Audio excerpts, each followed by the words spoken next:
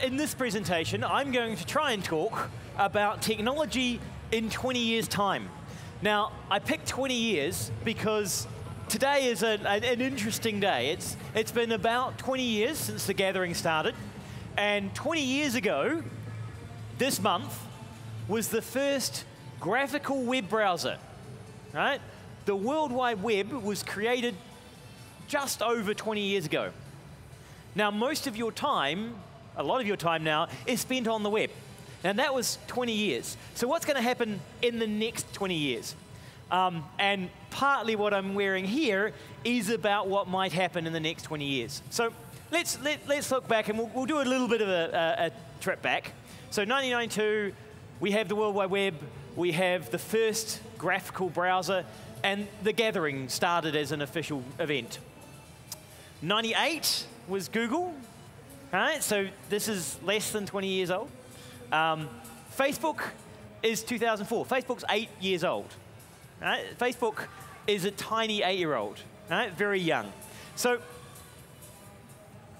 what might happen? What is happening now? Where might we go, particularly with gaming? Well, one of the things that I think is going to be very important and is becoming more and more important is augmented reality. And that's what I'm wearing this is about. Right? This is about augmented reality. Now, if we have a look at what we can currently do with augmented reality, and I've just got to get my mouse working again. Augmented reality, if you have a look in the last month, Google presented their Google Glass, their project on using augmented reality as your new phone. Right? So Google want to move your Android phone away from you having to have a screen and having to press buttons on a screen and moving it up into your glasses. They want to have your contacts be augmented in your environment. This is starting now. Right? So at the moment, we are moving into a world where we're going to have an augmented world. We're going to see the world in new and interesting ways. And that creates some interesting potentials for gaming. So this is a demo video of what it might look like. Right? This is a little bit old now. I'll just see if I can get any audio. And so this guy's wearing a huge headset, but technically, I don't need the headset. Google has the Wii glasses. So the idea here is you should be able to wander around in front of the gathering here. I should have monsters popping up, and I should be able to shoot them as they come out from around you guys. Right? Now, this kind of in real-world gaming experience is going to become possible. And in fact, in 20 years' time, in 2032, I think this is going to become quite commonplace. Right? This style of gaming is going to be one of the most frequently used styles of gaming. I'm having real trouble with that. However, as we move into a world of augmented reality, you get to see that someone's going to pay for it. And how do we pay for it? We pay for it by having adverts everywhere in our world. Right? So this guy is another concept video of augmented reality, saying, well, if we can augment our world, what might that look like? And here you can see he's able to bring up recipes. It's able to detect the items in his environment. It's able to kind of add information. It can give him instructions on making a cup of tea. It is a new way of seeing the world. Now, already, we can be paid for seeing adverts. And so in this world, there are lots and lots of adverts, and while you're viewing adverts, you're getting paid. When you go into your see your connections area, you're not being paid anymore by the advertising companies, but you just get to use your the augmentation around you to navigate your world. And this is one of the things about augmented reality, is the idea that it's not just going to be used for games, it's going to be used to provide us a new way of searching the massive information space that the internet provides us. One of the main problems we have now is with too much data, right? There's too much information coming in. And so we need new ways of seeing it, new ways of browsing it. So you're watching this guy and he's got kind of, he's able to turn up the advertising, right? And that'll give him more money, right? Because he sees more ads, you get more money. Now, this kind of seeing the world, seeing information, getting pop-up information is what I'm going to be able to have on my contact lens. Because, what? Because my contact lens, already we've developed a system where you can display information on a contact lens. Now, this was an app that one of my students wrote, which is an augmented reality tower defense game. This was at UVic, and what you do is it builds the tower defense game on the grid you're currently standing on. Right? So it finds the map and it builds the roads using OpenStreetMaps, and then you can run around and place towers to kill the creeps that are coming across the map. So this moves your game into your real world. With a heads-up augmented reality display, with the Google Glasses as they are now, and with contact lenses in a few years, that will become even more immersive. Now, this is the concept. There's a concept diagram there of what a contact lens might look like. In September and October last year was the first successful experiment on putting an LED on a contact lens. So you can see there they're doing it with mice because they don't want to put it in humans' eyes yet. But the idea is that there's a gold ring that is the antenna, and also the power coupling. In the center of the eye is a small single LED. So on your contact lens, you have a display. So when I look around, I get information. So for example, I've got multiple cameras looking at me. If I was linked in to which camera was recording me, I could have that information highlighted above each camera. Right? Currently, they do it with a wee red light that moves around. On my contact lens, I could have that and other information. I could have information about your names, your families, where you've come from, how old you are, anything that is public information I could have in my iris. Right? Now, I'm also wearing my concept for a control system. Now, what you can see on my face here is the idea of an EMG, electromyograph, and some cameras.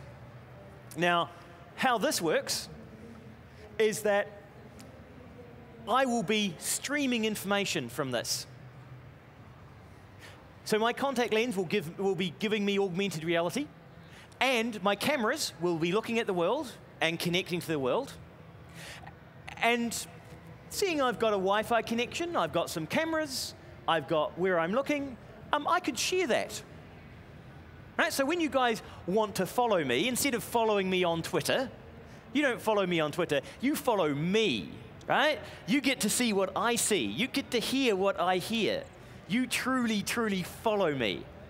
Now, in 20 years' time, that may seem a bit freaky at the moment, right? You're wandering around and suddenly there's 15 people all kind of watching out through your cameras and listening to your conversation. But 20 years ago, Facebook seemed pretty freaky, right? That people would share things. Twitter, really? You shout stuff to random people all over the world about, I know, what your cat just did? That's weird, right? I mean, people were still fascinated by intercontinental phone calls 20 years ago. So the chances are that this sort of live streaming where you have a camera and you are constantly streaming to the web is something that's likely to happen. BCI. Now, this was me talking at the gathering a couple of years ago.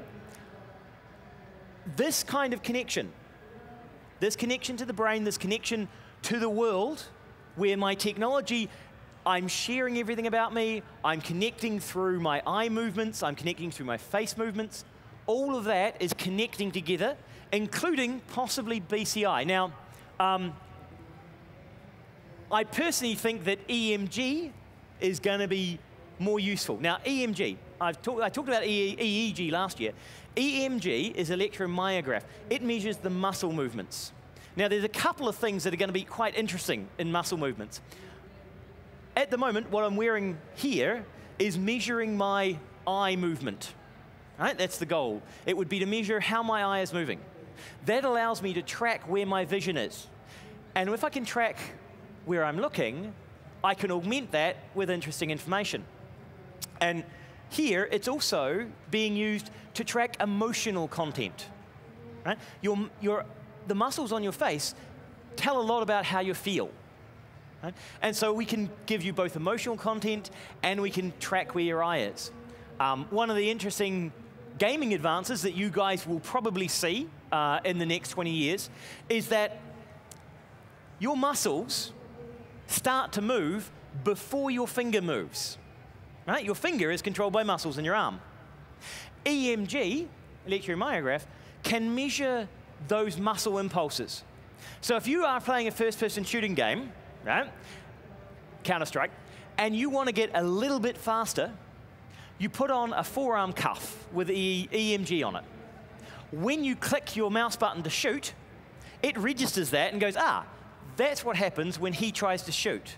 I can pick that up about 2 or 3 frames faster because I can pick up the muscle starting to move. Before the piece of meat at the end of his hand starts going up and down, I can measure the muscle movement.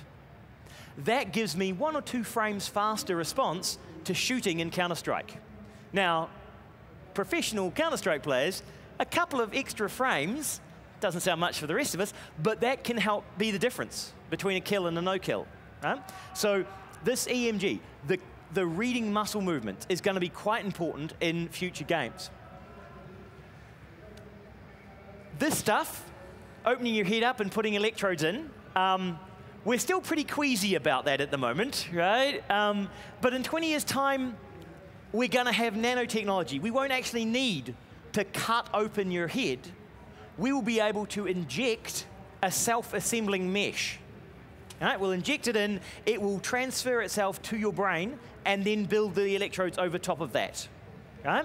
So when I want to connect the brain and when I want to have inputs, I can do that by using the nanotechnology that will be available. So nanotechnology. Okay, I've mentioned nanotechnology. At the moment, there is a lot of talk about nanotech in terms of very, very, very, very fine movements, very, very fine machines that you can make. Now, the main use for these at the moment, commercially right now, is in clothing. Right? Making interesting, different clothing because you can construct nano meshes that do interesting things. You can put sensors into clothing. You can put sensors on your body. For augmented reality, we're going to have the opportunity of not just having input through the eye and being able to sense where you're looking. We're also going to be able to sense your entire body, right? Everything you're feeling. And with the right materials, we're going to be able to give you the feeling of being punched or hit or shot on the surface. The materials themselves will be able to respond. And so if I'm in a shooting game, I'll be able to duck. When I stand up, I'll get a chest shot, and I'll feel it hit me there because my clothes will be intelligent clothing. Right? Because the nanotechnology means that I can wear the technology. I can wear something that is intelligent. Now, there are other advantages to nanotechnology, and these are often in the areas of health. Right? And this is something that we're going to be exposed to, and is going to be quite interesting, is health technology and the changes that happen here. Now, this is about sort of the end of the universe. Well, we're going to have some interesting social problems when we get too much health technology. One of those is you can already get your genome, right? $1,000 genome project. I can send my DNA in, and I can get a full genetic profile of myself for $1,000. This has been a goal for the last 5 or 6 years to do this. This has happened now, which means in 20 years' time, every one of you will have your DNA on sequence, right? You'll have it yourself. It'll be something that is just there. So if you leave any skin cells somewhere, you commit a crime, every one of you will have a DNA fingerprint. We will be able to have DNA-targeted interventions. Right? They'll look at your DNA and say, you've got high risk of heart attack from your genetic code. Therefore, we will target this kind of healthcare for you. You are allowed to do this kind of job. Right? If you do these other jobs, you're not going to be as good at them. Right? You might be allowed to do those, but you're going to be discouraged. We're going to be able to do organ transplants at a much deeper and more interesting level. And at the moment, we can already replace the heart with a completely mechanical system. As dialysis machines get smaller and smaller, we can keep replacing more and more of your body. Huh? Now, at some point, replacing bits of my body, replacing my legs, you know, I'm still Simon, the lecturer, when you replace my legs. Right? I lose an arm. When you replace my arm, I'm still Simon the lecturer. You replace the other arm, I'm still Simon the lecturer. I'm starting to get a bit cyborgnetic here, but you can replace most of my limbs, and I'm still me. And in fact, you can keep replacing things, and most of the time I'm still me, but we're still going to struggle with the brain. How much of my brain can you replace before I'm no longer me? How many blood chemicals can you change? How much nanotechnology can you put into my bloodstream which changes the way I behave and yet have me still me? Right? That's kind of tricky. And we've got another technology that's also coming along at the moment, which in 20 years' time will, I'm predicting, have developed, which is called neurogenesis and stimulated neurogenesis. Now, you guys mostly know that when you damage your brain, it doesn't really grow back very easily, right? You cut off your arm doesn't grow back. Your brain's fairly similar, right? You have a big stroke, and it takes a very long time for you to get stuff back. You have to relearn a lot, and you don't really get it fully back. However, in our brains, there is something called neurogenesis. New neurons are created. And the current technology is looking at how we stimulate brain growth. Now, this is particularly interesting for dementia sufferers and for Alzheimer's. Right? Because as your brain gets older, you lose more and more neurons, and you start to forget things. If we can target neurogenesis, if we can make the brain make new neurons, then we're going to be able to solve some of the major problems, some of the major issues that we have with healthcare at the moment. My biggest problem with healthcare at the moment is that we are very good at protecting your body. Right? Keeping your body going, we can do that. In fact, we keep people's bodies going much longer than their brains. Right? My grandparents, my grandfather has dementia. He is losing his mind. His body's fine, right? They can keep his heart going. They've got heart pills. They've given him operations. They've removed small cancers and stuff. They can keep his body alive. But his brain is disappearing, and it's disappearing slowly. Right? This is kind of disturbing to see a man I knew slowly disappear. In 20 years' time, with stimulated neurogenesis, we can hopefully reverse dementia. That does create some interesting problems. If I can keep replacing bits of me, and I've worked out with my technology in 30 years' time, in 20 years' time, that I can keep regrowing bits of my brain as they get old, right? And my neurons die and I replace them with new neurons, how much of me can I replace before I'm no longer me? Right? Now, this is sometimes called the ship of Theseus paradox. Because the ship of Theseus, in ancient times, was the idea that you had this, Theseus had a large ship, but it was made of wood and it started to rot. So he replaced a board. Oh, that's fine, it's still his ship. Then he replaced another board, still his ship. Then he replaced the whole deck, still his ship. Then he replaced the mast and all the sails, still his ship. Then he replaced all the rudders and all the metalwork, still his ship. But no part of it was that ship. So how is the ship that belonged to Theseus still his ship when he's replaced everything? Now, interestingly, we've got the Douglas Adams restaurant at the end of the universe as one of our themes here. Douglas Adams talks about the Tokyo, the Golden House. And if I just grab this, the Golden House here, Douglas Adams discusses the Golden Pavilion Temple in Kyoto. When he visited Kyoto, he talked to the travel guide and said, wow, that temple has really survived well, seeing it was built in the 14th century. And the guide said, well, no, it hasn't really survived very well because it burned down and we rebuilt it. And he said, so that's not the original temple. It's a new one. No, it's the original temple, right? Because they used the same kind of wood and the same structure and the same construction. And it's burned down at least 2 times, and possibly more than that, and they've rebuilt it each time in exactly the same way. And so for them in Japan, it's the same structure because it is the same, it has the same desire, the essence of it is the same thing because it was rebuilt the way it originally was. So for me, as I replace bits of my body, right, with artificial limbs and with artificial activity, and I start replacing parts of my brain with neurogenesis, I still somehow retain the essence that is me.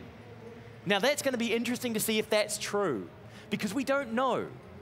And our technology will take us to a point where we're going to have to start discussing whether we let people die or not. Now, the movie we were just seeing in the back room there, with the how long you can live and you work and earn time and you die when you lose time, this idea that in 20 years' time we are going to hit the point where you guys are going to have to decide, do you let your grandparents die? Or do you keep putting neurogenesis, do you keep replacing bits of their body, do you keep upgrading them and keep them around? Right? This is going to become a massive social dilemma as our technology advances over the next 20 years. There are some interesting social trends that will have happened in the next 20 years. One of them, I think, is on digital extortion. You guys have moved a lot of your life online. A lot of your information is online. Apple, with the iCloud, is trying to get you to move even more of it online, right? Everything is supposed to move into the cloud. When you move your entire life into the cloud, you open yourself up to a new form of extortion, right? It used to be that people would come around to your house and say, give us money or we'll break your kneecaps, right? That's the standard extortion. And that works very well as a business model, right? Because you don't have to do anything and you earn money, right? Now, in digital extortion, if you give somebody all of your resources, and then they say, well, okay, you're going to have to pay more this year to get access to that. And a little bit more, and a little bit more, and a little bit more. I can just keep upping the amount of money I get from you because I now have all of your information. This is going to be one of the key defining arguments that we're going to have in 20 years' time about ownership of information and about extortion of money from people for what they feel is theirs.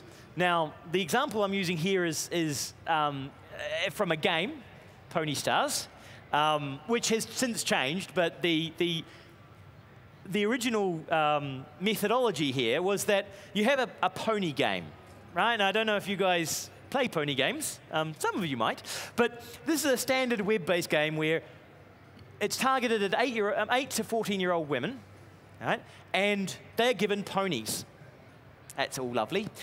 And when you're given, and what they were trying to do is to work out how much money they can get out of 8-year-olds, right? What's the best way of getting money out of an 8-year-old girl? Right? That seems pretty evil, but that's the business model. Now, what they did is they did A/B testing, they did metrics testing to see, there was a metrics lecture earlier today or yesterday on how much return you can get per customer. And so they looked at various things. Do you give them all of the items, give you lots of ponies or one pony? Do you make them buy items per pony, or do you buy a blanket and every pony gets the blanket? Do you have to buy food, or do you get food for free? Do you have to buy brushes, or do you get brushes for free? They tried all of these different models. And the one that worked the best out of all of the groups of 1,000 kids they divided their user group into, the tool that worked in terms of getting the most money out of 8-year-old girls was that you let them have as many ponies as they like. Right? Lots of ponies, that's all great. And it takes you time to go in and pat and care for and feed your pony. That seems reasonable. And if you have 100 ponies, and it takes you 30 seconds per pony, right? That's getting 50 minutes, right? That's getting nearly an hour just to go through and look after your ponies every night. Right? That becomes quite a time load.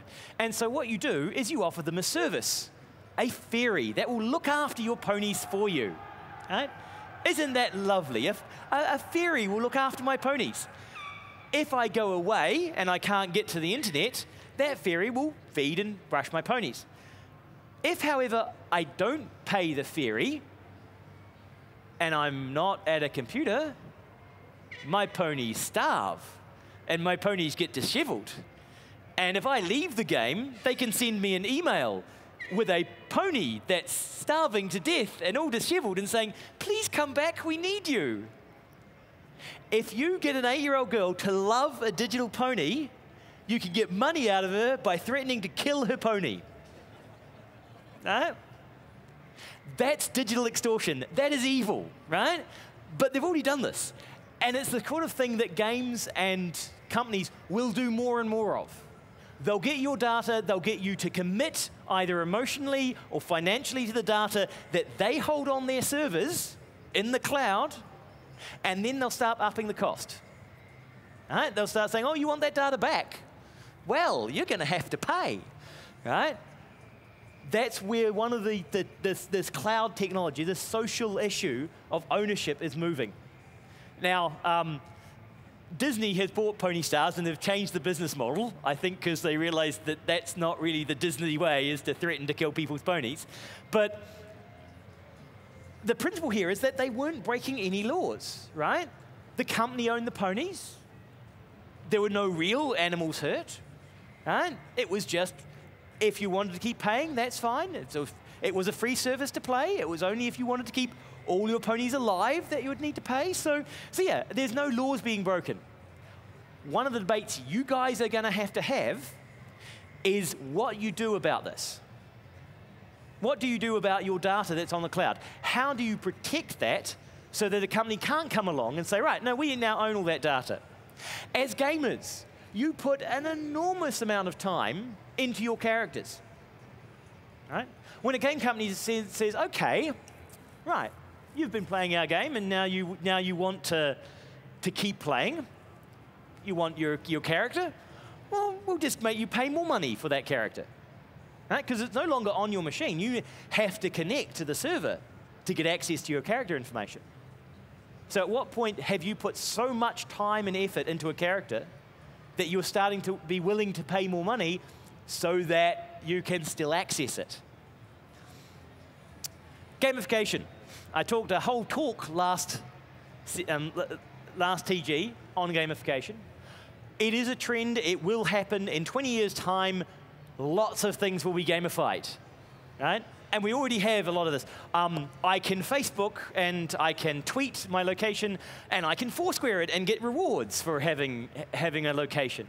I will have a fitness program on my phone that rewards me when I go running, right? Runkeeper is a gamification of going for a run. My students last year did a gamification of driving, right? So when you drive places, if you drive smoothly, you get lots of points, right? So they have encouraged people to be smoother drivers by gamifying it. In 20 years' time, you will be able to do everything as a game. All the groceries you buy will earn you points and achievements. Everywhere you walk, your phone will record that and it will give you points. You will be gaming constantly. Right? There won't be anything but the game. Right? That will be quite a strong change for some people, not for others. For a lot of you, you're at the gathering. You game for 5 days. Right? This whole idea of everything being a game, yeah, that's kind of normal. But when even serious things become games, that's going to be another interesting social change. I'm still not sure how they're going to gamify a funeral, right? What points you earn at a funeral, particularly if you're giving the eulogy, if you earn points for the number of people you get to cry. Right? That seems the wrong metaphor for that.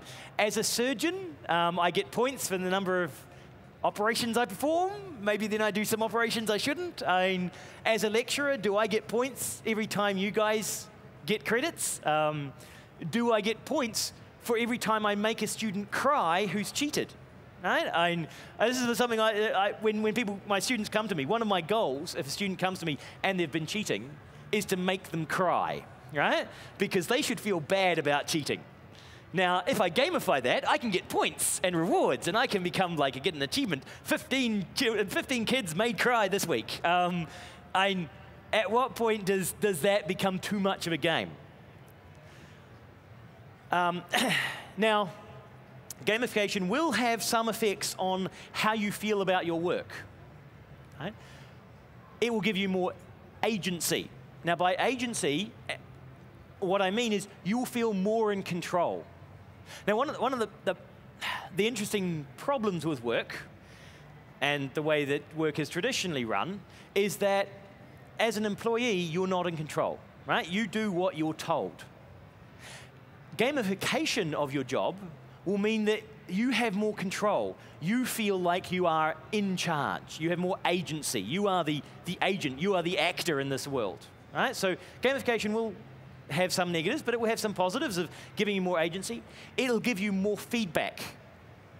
I always bemoan the fact that we have exams and it takes months and months and months between when you study and when you get feedback, right? Games give you instant feedback. And as we gamify your life, you guys will be getting more and more instant feedback. You'll know how you're doing. You'll get more information. And you'll be able to experiment more. Right? You'll be given more freedom. And this is because as gamers, you guys are great at failing. Right? It sounds a bit silly, but as a gamer, you try and beat a level, right? You die, you start again, and you get better, right? In fact, you'll play games which you know you will not complete in a single sitting. Right? You know that, oh, I'm going to try this on hard. I will make it so hard that it will defeat me. Right? And you know that it's better to beat the game on hard than it is to beat it on easy. Right? Because the harder it is, the more challenging it is, and the more reward you get for completing it. So this idea of experimentation and failing and trying again and succeeding is something that you're going to have more and more of in your real life. I was talking to the CTO, the ex-CTO of Visma computing company, and what he said to his developers is he wants them to fail early and spectacularly. The sooner they can fail and the more obvious it is, the better. Right? Which sounds a bit strange unless you're a gamer, right? Because if you're a gamer, you can say, hey, I died, I can then change what I was doing and get further in the level. Right? It's not just keeping doing the same thing. And so as we gamify life, we're going to have these social changes. Now, in 20 years' time, the technology will have been developing, and it will keep developing, and the technology is going to be changing very rapidly. Right? Now, I was talking to some people earlier about the idea of 3D in games. Right? Is the 3D Kinect and 3D TVs, are they going to be the big change in games? And the answer is, well, probably not. Right? Yeah, you'll have a 3D gaming PC, but not many of the people here are using 3D screens, even though they're available. 3D isn't going to be the main thing. I think augmented reality will change the pervasive way you play games. The technology in 20 years' time will start what I'm going to talk about tomorrow, which is the singularity. The changes in technology are becoming faster and faster. When I have this on me, right, it's going to get so much information about my world. I'm going to be able to store so much information about my world. Right? With these 3 cameras, I can get a really good image of my world. And because we've got huge data stores in the cloud, I can save everything I see. I can save everything I do. Right? And because it knows what I'm doing and it's gamified, it's giving me points, right? As I move around my world, I can, at any time, decide to have a look back and see what I was doing yesterday. And I can just put in the date, and I'll come up with the stored video and audio of what I was doing at that time. And in fact, if I'm sharing and I've had people following me, they can go and have a look at it. So when I come up to you and we have an argument, or I have an argument with my partner, and then 3 days later she said, but you said that I was fat. And I can say, no, I didn't say you were fat. I said that you were thinner than other women. Now, we can then go back and find out that I said she was big. Now, that's the kind of thing that this technology and the technology you guys will be working with will provide you. Already, there's a guy in the US who recorded 5 years of his toddler learning to speak. Right? That sounds reasonable. How he did it was to put a camera in every room in his house and put microphones in every room of his house and record everything that happened inside his house for 5 years on a huge database. Right? Recording everything. And then did the analysis to find out where all the words were. Right? And so he actually found out how his son learned to speak by recording every vocalization his son made as he went from 0 to 5. Now, that's pretty extreme, and it certainly was 5 years ago to record video from 8 rooms and audio from 8 rooms was a big database. Now, not so much, right? You've got live streaming, you've got huge amounts of data. You can put that all together and record a huge amount of stuff about your lives. As we game, everything you do will be being recorded. Already, the companies are recording a massive amount of metrics about you as a person and a player. Every time you play a game, data's going back to the server about what you're playing, what you're choosing to do, how you're playing. If you're playing a social game online on Facebook, it knows about your friends, it knows about your interests, it knows about everything you're doing. Right? What will be quite interesting, and one of the social changes that is going on, is the idea that I'm sharing so much about me that if any company wants to know about stuff, they can probably find it. And they can probably pay somebody like Facebook or Google to give them information about my preferences. When I have this system connected up and I'm able to stream information, I ask my students to write a shout to tweet system. Because tweeting is like shouting, right? So if I shout, I want that to automatically be tweeted. That seems reasonable. With this facial detection, if I see something cute and I go, oh, it can immediately take a snapshot, load that to Facebook, put oh underneath it, and bang, I've got automatic oh detection. If I'm gaming and I'm playing the game with this on, and I defeat a boss, I don't need to say, send to Facebook. It's immediately detected that I've just beaten that level, and it can instantly flash it up into my Facebook page, onto my shared profile, and tell everybody I care about that I've defeated that game. Right? This system where you are constantly connected and you have a camera and an augmented reality lens gives you the power to do almost anything in terms of sharing. That will lead to one of the other issues in 20 years' time, are the social constraints. We already have the technology now to have driverless cars, right? Google has a driverless car. It'll drive pretty much all the time, right? That's fine. That's great. Why don't we have driverless cars? Because of the social issues. We don't like being killed by robots, right? It feels wrong to be driving along and then have a robot driving the side of you. And the company that makes the robot is going to get in trouble. As this technology advances, what are the social implications of live streaming all the time? If I come into a bar and I start talking to somebody, if I've got a little red light on, do I need one of these to be a red light that turns on when I'm streaming and turns off when I'm not, right? Because are you going to say the same things to me if I'm constantly connected? Are you going to say the same things if I'm gaming? How do you know that my intention when I come up to you is to talk to you rather than I'm playing some kind of fake zombie killing game, right, where my lens has turned you into a zombie, and the way I defeat you is to get you to say the word banana. Right? So that's my AR game that I'm playing. You don't know this. And so I come up and I start talking to you, trying to elicit the word banana out of you, right? Now, if you don't know that you're part of my game, right, exactly how will that change the way people interact? How will that change our social interactions? There's a YouTube video on Fat Man Rodeo. Right, if you look up Fat Man Rodeo, it's Balls of Steel, a television program, and they made a game out of jumping on people and trying to ride them like they're a rodeo horse. Right? That turns other people into participants in your game. If I've got AR and I've got this on, any of you could be in my game. Right? Any of you could be part of a game. I'm not interested in you anymore. I'm not interested in the interaction with you. I'm interested in how I earn points for my game from you. Okay? This is going to be, in 20 years' time, this is how we will start interacting with each other. And this is going to be a kind of massive change in our social interactions. I'm not sure whether that's going to be a good thing or a bad thing.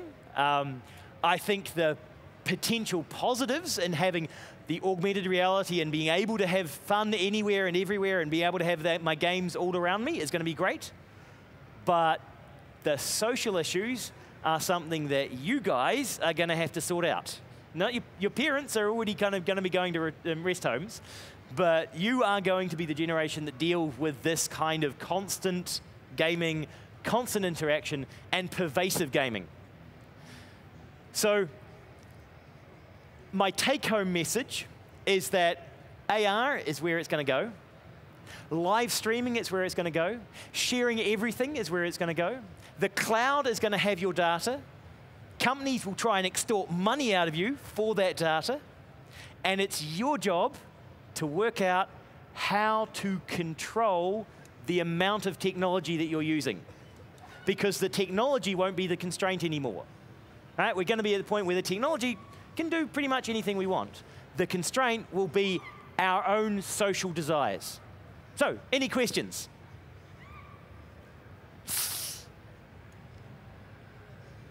Wow, I really can't hear you. You're going to have to run up, seeing we don't have an audio microphone now anymore. What are your thoughts about the information police and controlling the databases? Because there has to be some kind of centralized storage for that kind of... Right, so police that control the data in a centralized storage system.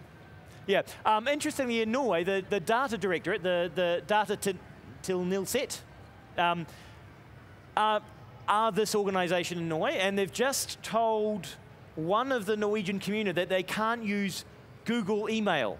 Right? They're not allowed to have the local commune's email handled by Google because Google do not follow the privacy laws in Norway. Right? So the Norwegian privacy laws mean that you can't store your mail in the cloud like the way Google does. Right? So the issue about are there going to be police? Are there going to be people who are going to prevent this digital extortion? Right? They're going to protect the databases. They're going to make sure that you have access to information and that you can't just have it stolen from you. And the answer is, well, yes, there are. Norway has one. The problem Norway has is that people will ignore it. Right? If the cost of the protection is so much greater than the benefit of using the service, people will give up their privacy, they'll give up the protection for a service. Right? And that's the model a lot of these companies use. People will give up information if they get something in return. And the amazing thing is people will give up their privacy even if the return is just in a game. Right? So are there going to be police? Well, yes. Will they be able to enforce the law? Maybe not. It's going to be transnational. And I'm not sure how we resolve that. Right? I'm not sure. These databases are in the cloud. And by definition, they could be anywhere. Right? You could get personal clouds. You can get country-controlled clouds. And so if we were going to do that, we'd need Norway to have its own Google Cloud server, right? And Apple Cloud server. And so we'd need to have them locally, and we'd need to control it, and we'd need to write legislation. But the problem is, the people who are currently writing that legislation aren't you guys. You guys understand how much data you share. You guys are the people who need to be involved in deciding what kind of privacy is acceptable and what kind of sharing is acceptable. Because my parents' generation have an old concept of a public and private face. Right? And they used to say things like, oh, I wouldn't do that in public. Right? But you guys do everything in public. So the idea of a public and private face, the idea of this privacy in the cloud and being able to protect the data, that's an interesting, it's going to be a problem you guys are going to have to solve. So that's what I want to leave you with and leave you thinking about technology in 20 years' time is going to be hard to predict, it's going to be augmented reality, and it's going to be fun. Okay, thank you.